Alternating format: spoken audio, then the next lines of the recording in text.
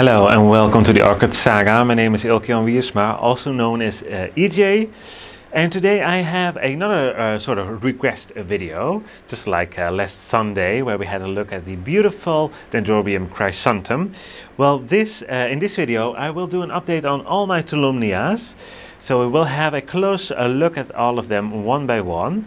But before I'm going to do that, I wanted to mention that this request comes from Linda3808.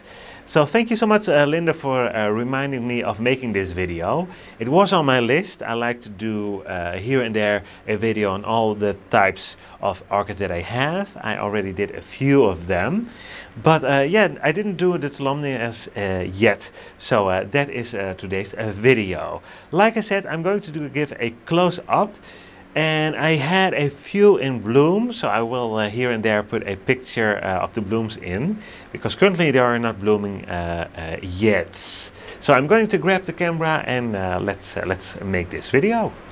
So yeah, before we go into it completely, just a quick update. This is about south facing, and then we go over to west facing. So I have my vandas here, as you can see, my cattleya types. Those types need a lot of light, and the Tolumnias do enjoy some light as well, but a little less. So that's why I have them here on the wall, as you can see. So they do get quite some light, but not as much. I had them last year, I think over here, and they really started to get purple, especially in summer. So I did move them back on the wall, and I really enjoy the look of it. These are really beautiful, fairly tiny orchids. And yeah, I think it's very nice to have them in one row like this. And I could have even a few more, but who knows, who knows. I now currently have 3, 6, 7. So 7 of those beauties. Anyhow, let's start with the first one. And the first one is actually one that is not really doing that well, as you can see. But on the left and on the right, as you also can see, it has new growths. So it's doing its best, and this is the Tolumnia Gyrec Hot Pink, which I never had in bloom. It's a fairly young plant, and I think it's doing okay, but it's slowly but surely growing.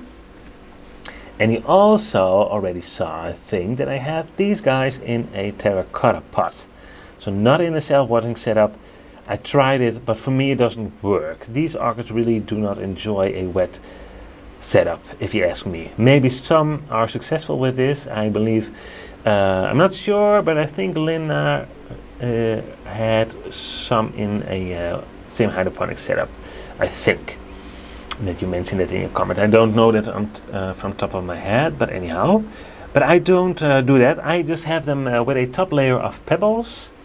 The older pebbles that I did use. Nowadays I use the more gray-black ones. But and then I have just the pumice. So some large pumice, some small pumice. I did experience, and I did try some different medias, because you will see other ones are, some are in leca even. But I like this setup, the pumice. So that's the first one. That is one that really needs some time to grow a little bit bigger. But who knows, it might shoot out a spike. But yeah, it has some roots in there as well. So let's move on to the next one. Well, that's one, the opposite. Look at this one. This one is really, really growing strong and big. And this one is the one I just mentioned that is spiking, as you can see. So yeah, and this one is in very teeny tiny leca and lava rock. I did found very tiny lava rock as well. It has basically the same color as the leca. Maybe you see some difference there. The little fairly round ones, like that one just above my nail, is a piece of leca, and above that, that shaped one is a piece of a lava rock, teeny tiny. But this one is doing very well. We see a lot of roots, also some going for the wall. Let's zoom in. I think this, yeah, that even has a growing tip on there. Well, actually 2, or maybe even 3. But on the left you see a very bright one, clear one, I should say. But anyhow, I have this still as a Tolumnia hybrid, but I did get a suggestion of a viewer back in the days, about 2 years ago already. It is something peach. It has these beautiful peach color blooms that I will show up about now, and yeah, it's really does look like the one. I will put in the name as well. I don't remember on top of my head. I should change the tag, but I didn't do it yet. But as you can see, this one is really doing well. Let's have a look at it from this side. And you see the color of the leaves, beautiful green. I think it's maybe in winter it might get a little bit too dark here, but for now I really enjoy the color of the leaves, and I will leave them like this for now. Next to it, one that was not doing so well for quite a while. Maybe it didn't have much roots. It really needed some time, but it's now shooting out a fairly good new growth. So maybe it was not that strong to begin with, or it needed quite some adaptation time into my environment. But here you can see I used a teeny tiny pumice with some pebbles, just to see if that works. That works. Even though this is not a very big Tolumnia, it works perfectly. So I will from now on only use pumice for these guys as well. Yeah, and this is a beautiful one actually, Tolumnia Bloody Red. It's beautiful reddish blooms.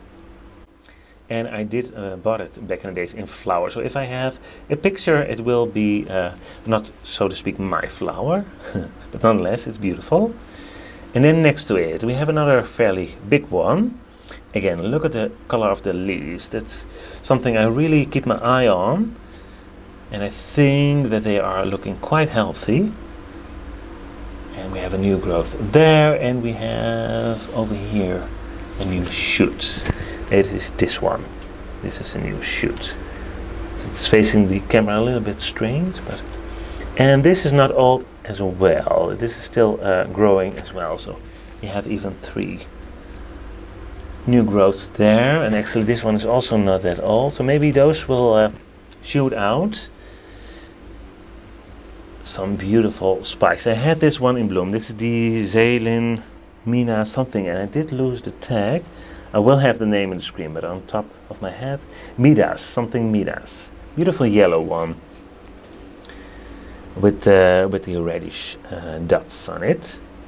And that one is also in the tiny leca with lava rocks. Maybe you already saw it. And I even have some pumice on there. So this one has a mix of everything. That is what I did back in the days, just to see how they will react to the media. That was in when I wasn't sure if I should put them in pumice or something. So I just put it in a little bit and see how the roots will act. React on it. Let me go down a bit like this. This is the next one. This one is really starting to grow this year. You can see the leaves are not that big yet, but the color is beautiful. And it wasn't a very large orchid to begin with. Let me zoom in, but it has beautiful roots as well, as you can see. And this one is in the more larger pumice. And I think that's quite a good media actually. If I would choose, I would now go for the more larger pumice, just to keep the air in, because Tolumnias really like to dry up in between watering. So that's what I do with this one as well. You can see here the name. This is the Tolumnia Gyrec Firm Maca Spots. Never had, yeah, I think, yeah, I did actually had a bloom in it. Yeah, here's an old spike. So I should have a picture. I only had one bloom, I remember. But it was nonetheless beautiful. And next to it we have this one. This one is also starting to get some size to it. So they were like more like the first one we saw. And just give them some time and they will start to grow. But they can be quite slow growers. But yeah, this is really has beautiful new growths here. I see 3 of them. And this is the Tolumnia Gyrec Flyer Glues. I'm not sure, it has a spike here. I'm not sure on top of my head if I even had this in bloom myself. But if I have a picture, you at least know how the blooms do look like. And this is my last one that I added to the collection. Let's turn it around a little bit. So it has a new growth here and a new growth there. And this one does also not have a name tag. So I need to look that up. if I have a name for this one, but you can see this is a fairly new one because here I'm using the pebbles that I nowadays use for all my orchids, the dark gray, and when you wet them they are really got black pebbles that I like personally a bit better. I think it really works with the green on top of the plants. It's a little bit better than the lighter colors, if you ask me. Personal taste here, of course. And again, also in the terracotta pot. Very beautiful, fairly small terracotta pots that I personally very enjoy. I really like the look of it. But yeah, self-watering is not really for these guys. So what I do, how I feed them, it's very simple. Actually, they did water them this morning, but I just get a hose. When I normally top up the reservoirs in my plants, these just get a bit of a spray around them and over them in the middle, on the roots. Just a little bit spray of water, and then I see coming water out of the pots. I stop. And that's it for the water with the fertilizer. And in between, so that will be on the Saturdays. I know this is uploaded on a Sunday, but I water them on Wednesdays, and on Saturdays, if I do the vandas, so I said most of the times Saturdays, sometimes Sundays, I use the sprayer. This only has RO water and some seaweed, and I just wet the pot again. But not as much where I see the water coming out of the pots, just to wet it up a little bit, and that is it. So I water them twice a week. I don't take them out of their places where they are located now, because some of them, I believe this one has roots coming out of the pot. There's a little hole in the middle, and they are attached to this sausager, I think you call them. So then I break every time the roots. So that's a little bit ashamed, of course, but I think I can take this one out just to have a better look. Yeah, there we go. So you can see it's fairly dark, the media left there inside of the pot sausager. There. So that's then you know it's wet if it's dark. This is more in the light, and this is the actual pot. And let's see, what backdrop was a little bit. Yeah, there we have a few roots coming out, and yeah, I think there's a little growing tip on there. So yeah, that's why I don't like to move them. But you can see, I think, that I have some larger pumice in there. Anyhow, I really like the look of these terracotta pots. So I don't mind having a few of my orchids not in a self-watering setup. But like I said, I will ruin the roots every time I pick it up. So I don't like doing that too much. And this is them basically all together. Beautiful row of Tolumnias. Tolumnias are just a bit different. Of course they have their own name, I know, I get it. But yeah, I don't know, it's just beautiful tiny orchids. And yeah, they're just doing their thing. You need to be get into the watering schedule. For me it's twice a week, and it works, and that's it. But I needed to adjust myself a little bit, because I wanted to wanted to, but I did overwater them quite often. Then I had them to dry, so some of them suffered. Maybe this one suffered, and that's why it's losing these bulbs over here. I don't remember, but that's, well, maybe I can take the tag out, just have a quick look. Yeah, 21, so 2 years, I'm not sure. I have the other ones longer, but anyhow, I nowadays water like I just explained. And they do fine. They start to bloom whenever they want, and they do their thing.